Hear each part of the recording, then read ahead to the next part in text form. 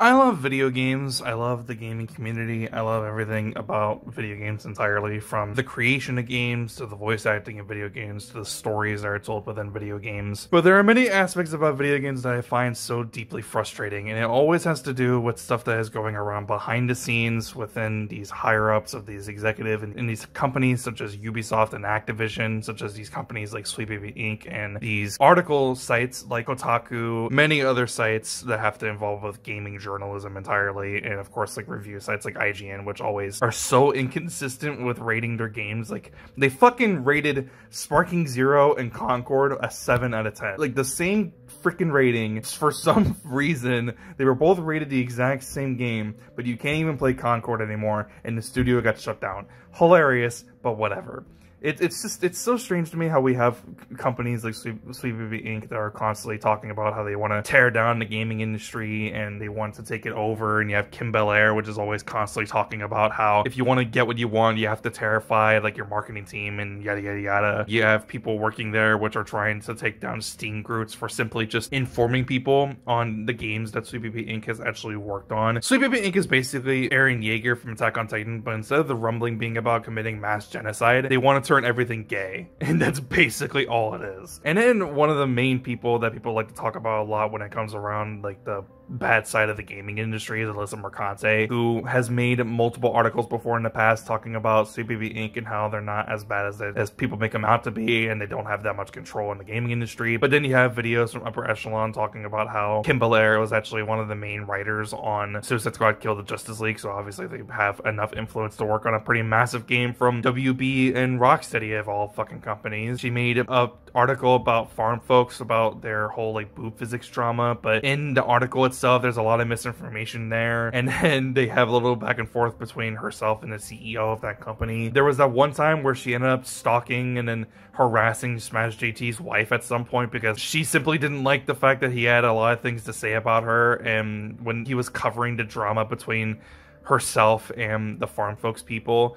And I think now the two of them are in the middle of a lawsuit where she's suing him for all the videos that she's made about him, which is apparently misinformation and defamation of her character. It's just, she has all these controversies, but yet people like to keep giving her more and more attention. I think at one point, as well, by the way, I forgot to mention, I think at one point she talked about how she wanted to fight someone. I think she was like on this like little podcast thing during Summer Games Fest 2024 where she was like on this like couch with a whole bunch of other people, and then she starts talking about how, oh, gaming has already been diverse if it's diverse naturally, and blah blah blah, and she wants to fight someone. Someone confronts her, I think it was Vara Dark, she confronts her and talks about how she wants to fight. Keemstar is like, oh, well, with Happy Punch, we'll set up the fight all for you, and blah blah blah blah blah blah, because he always has to get involved with drama no matter what it is, and no matter what the context is about, because he's just a fucking greedy asshole like that. And then Alyssa fucking backs down, like she was afraid that Vara was gonna do a fucking Daigo Umehara 25 hit combo right in the corner on Alyssa Mercante, I guess. I don't know. It's so strange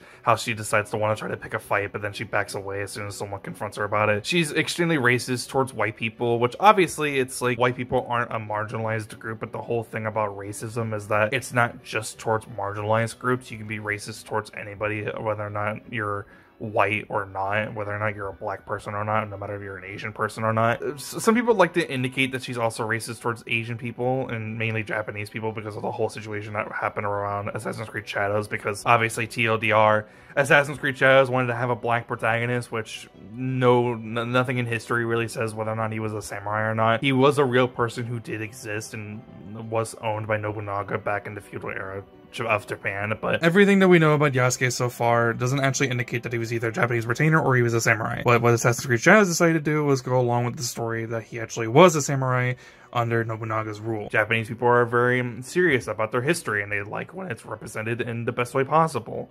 And Assassin's Creed Shadows just wasn't really doing that, and they had a lot of criticisms to say about it, and Alyssa Mercante was basically just summing it down as to Japanese people just being blatantly racist. So a lot of people like to say that she's racist towards Japanese people and white people. A lot of people also have a lot of things to say about her because she's pretty open about having an abortion before in the past. So whatever your opinions about the whole abortion thing, a lot of people have to say something about that as well.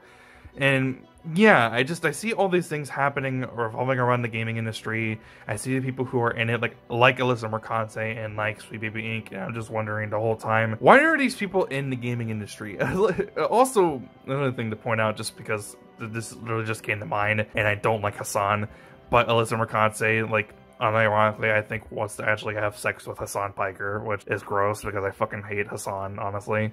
But that's not really all that important. I just remembered that. So yeah, it's like she's in the middle of a lawsuit with Smash JT after she harassed his wife and she didn't like what he had to say, basically just being mad that he had to criticize her in any way whatsoever. So she clearly doesn't like when people criticize her and doesn't accept criticism in any way whatsoever. Sweet Baby Inc. is always constantly trying to push diversity, but not in a way that's natural. It's just forced diversity for the sake of forced diversity and trying to push their own political ideologies in video games, when video gaming should be all about having fun and being able to tell stories that you wouldn't be able to tell otherwise without the medium that is video gaming. It's just so strange. I love this hobby. I love this part of the world. I love gaming entirely. It's amazing. I've played so many fantastic games before in the past. I don't know what my life would be like if I didn't have video games in my life and if I didn't start playing it when I was a kid.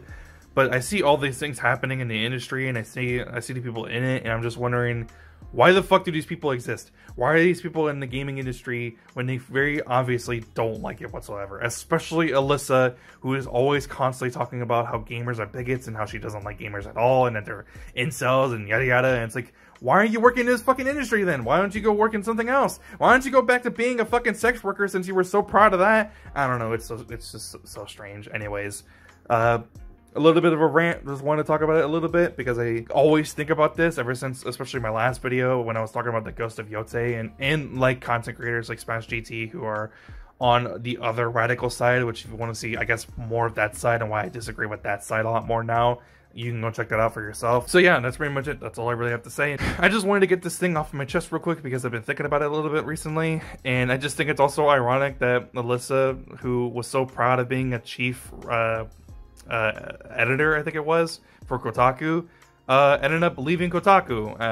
I think it said that she got fired, but I don't think she actually got fired, to be honest. I think that she saw all the layoffs that were happening around that time, and she just thought that it was a better idea to leave before things get worse. So yeah, that's pretty much it. I don't really have much else to say. I want to go ahead and give a channel shout out to Pagers360 for being a member on the channel. I would really appreciate it if you guys decide to go ahead and join the memberships. It would be amazing if you did. Leave a like on the video if you did enjoy. Be sure to subscribe if you want to see more. Follow me on Twitter if you really want to see some tweets of me trying to be funny. I don't know. I don't really know what I tweet on there, to be honest. I tweet about whatever.